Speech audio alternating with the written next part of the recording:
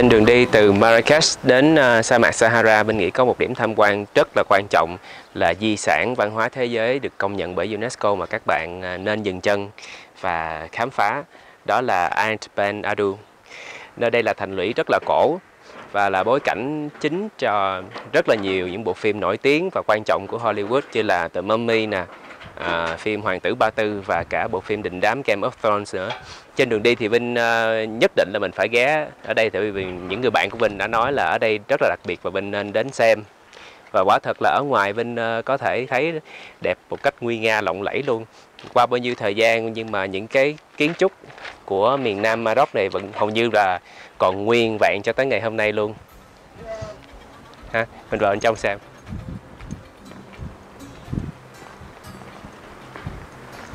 Khi mà mùa mát hơn, nơi đây là dòng sông và sẽ có suối nữa, có nhiều nước hơn. Mùa này bên đi hơi khô.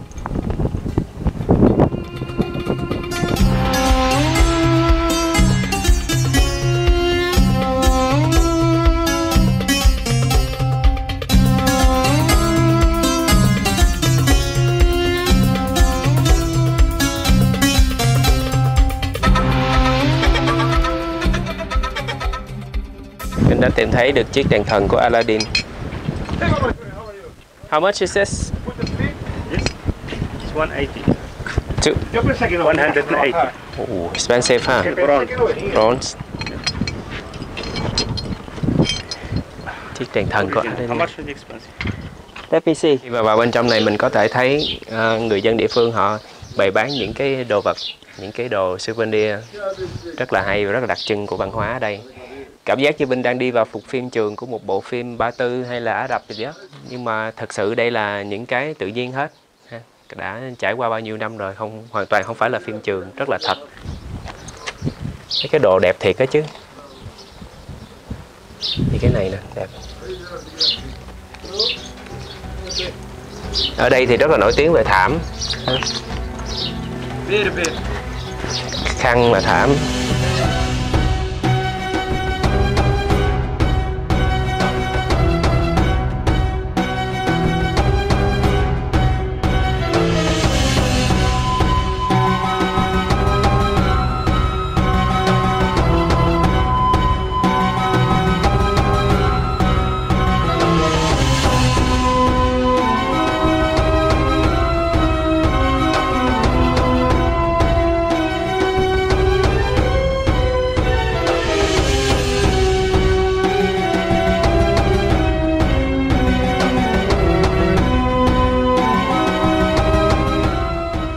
Sáng ngày hôm nay Vinh có cơ hội để đi tham quan cung điện của nhà vua vào thế kỷ thứ 19.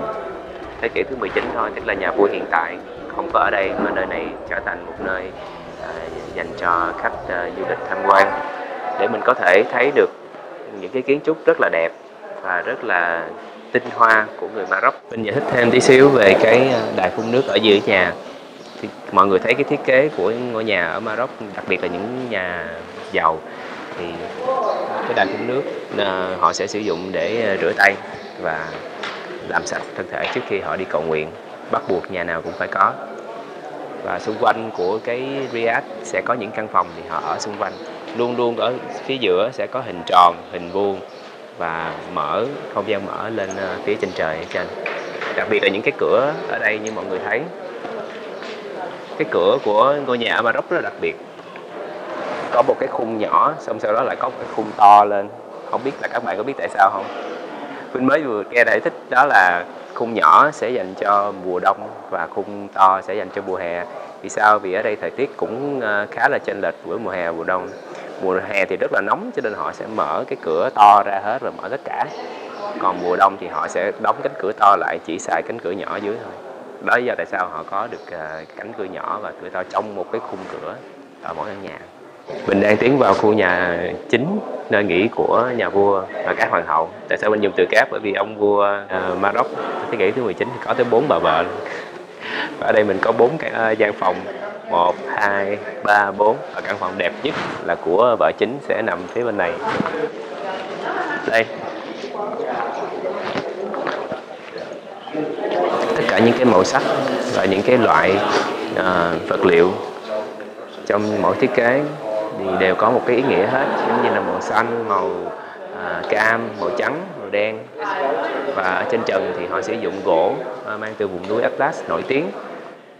Tiếp sau thì mình sẽ thấy cái gốm mosaic. Sàn nhà tất cả đều rất là chi tiết.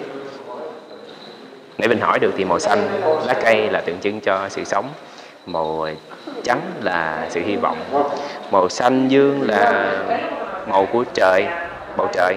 Và màu đen biết là gì không? Rất là hay luôn. Màu đen sẽ thể hiện sự huyền bí và nét đẹp trong con mắt của người phụ nữ và lòng người.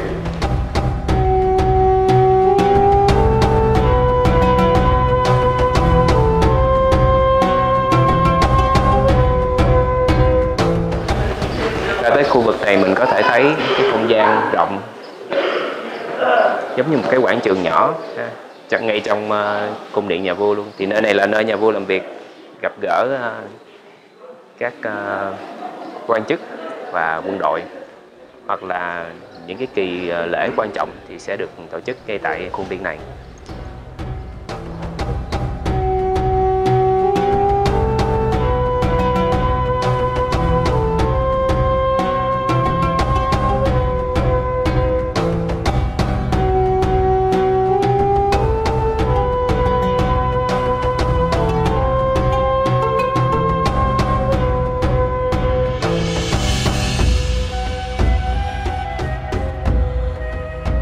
Những điểm tham quan chính ở thành phố Marrakech khá là gần với nhau, nhưng mà theo Vinh nghĩ không có dễ đi lắm. Mình phải là dân bản xứ thì mình mới quen thuộc với đường xá.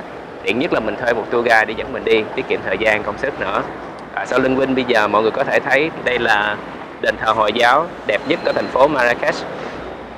Tất cả những ngôi nhà hay là building thì sẽ phải nằm ở khu mới, sẽ không được xây cao hơn đền thờ Hồi giáo. Mình nghĩ đây cũng chính là một trong những lý do mà họ gìn giữ và giữ được cái vẻ đẹp của thành phố đỏ này.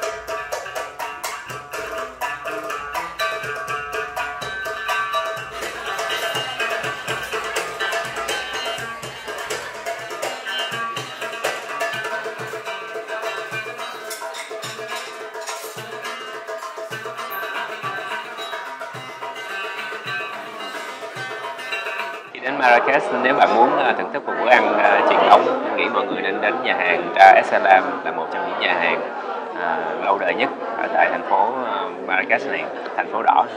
Từ năm 1952, những món ăn ở đây đều rất là thuần túy, đồ ăn Maroc giống như những nơi khác mà Vinh đã giới thiệu với các bạn.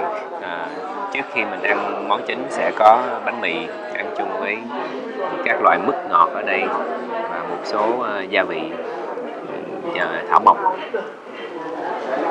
và Vinh có món súp ở đây nữa. Ngày hôm nay đã là ngày thứ 10 Vinh ở Maroc rồi ha. Vinh cũng dần quen được cách ăn uống ở đây. Và một trong những cái điều rất là vui khi mà mọi người đến thưởng thức đồ ăn ngon tại nhà hàng thì có cái màn ca múa nhạc. Khi mình có màn nhạc đánh nhạc sống để cho các cô vũ công ra múa rất là đẹp, rất là quyến rũ. Ngoài ra cũng có một màn múa đèn, cái mâm đèn hả? Mình không biết diễn tả sao, chắc là mọi người cũng thấy rồi. Ở trên cái mâm có rất là nhiều đèn cầy, rất là nặng luôn, nhưng mà họ múa rất là chuyên nghiệp và rất là đẹp mắt. Tạo một cái không khí mình ngồi ăn trong này cảm thấy rất là khác biệt.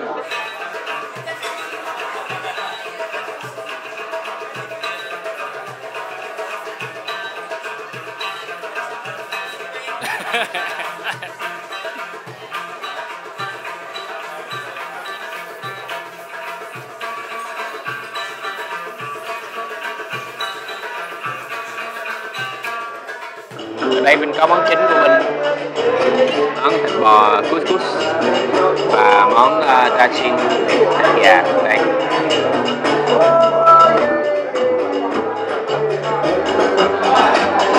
Món ăn này thì Vinh thấy đi bất kỳ nơi nào, nhà hàng nào ở Morroco cũng đều có món này. Thật sự càng ăn thì Vinh càng thấy ngon hơn nha, chứ hồi đầu thì Vinh ăn thấy lạ miệng. Ăn biết thì cũng cảm thấy quen cái mùi vị của nó. Sốt rất là ngon, không có dày cơm như là hạt gạo của mình. Ăn cảm thấy nhẹ nhàng hơn.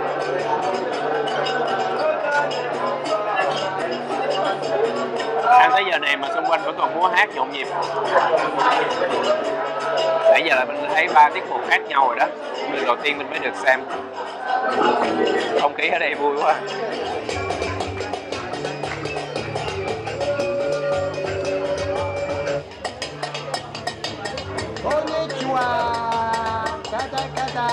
Xin chào.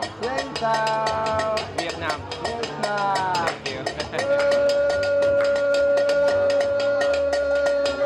Đồ ăn mà mình nấu bằng cái nồi đất sét truyền thống của người Maroc, thịt gà hoặc là thịt bò, thịt cừu hoặc là hải sản luôn, họ hầm chung với lại rau củ và một số cái gia vị cũng như là cây cỏ thảo mộc đại loại vậy.